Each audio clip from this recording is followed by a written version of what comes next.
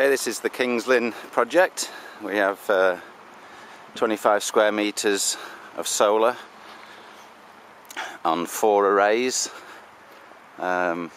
east, south and west. The system has a 2,000 litre Oskar with hot water cascade, underfloor heating, air source heat pump, backup flow boiler. Here's the DeLonghi air source heat pump and a handsome young man in the background, the engineer responsible for the installation, Mr. Ward. Hello, Daniel. Hello. And then this is the plant room.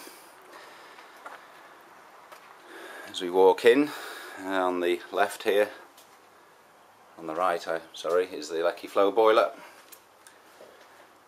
The 2 UVRs controlling the whole system.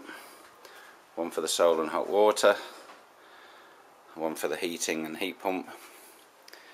We have a hot water and solar station, and the twin compact hot water station delivering up to 90 litres a minute. Secondary circulation with inline heater for disinfection, and a re-out underfloor system. All of this is controlled from the 2 UVRs, which will be on the internet and accessible by us as engineers and as the general public to view the statistics and how the system is running.